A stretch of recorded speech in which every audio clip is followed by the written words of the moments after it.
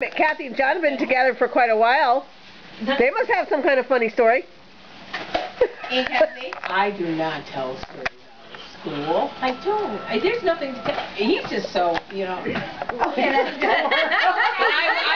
I will tell you something kind of funny that surprised Kathy. People heard it out in the kitchen. What's that? Kathy and John were going to come to karaoke with my friend Charlie and I. And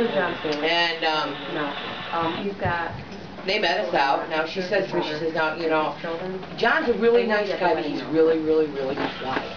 He is. Okay, so, you know, don't take offense if he doesn't talk much. And I said, yeah, okay. She says, you know, she told me what he did, and da-da-da-da-da. And I said, well, all right, you know, maybe, well, you know, we'll be able to bring him out of his shell a little bit, and, you know, he'll be a little more talkative.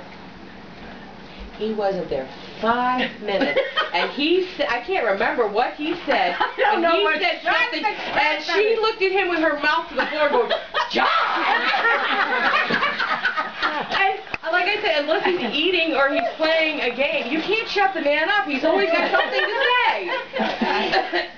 But that makes, you know, that's the difference, because now I think, because we have